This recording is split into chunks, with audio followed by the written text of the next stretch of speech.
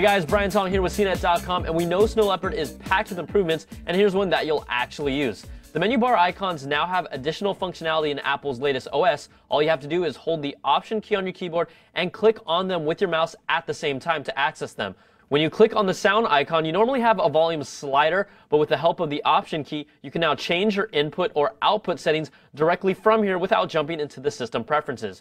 Option click on the battery and it will give you a status update on the condition of your battery. Option click on the Wi-Fi icon and it will tell you if you're connected to an 802.11b, G, or N network, the level of security on that network, and more.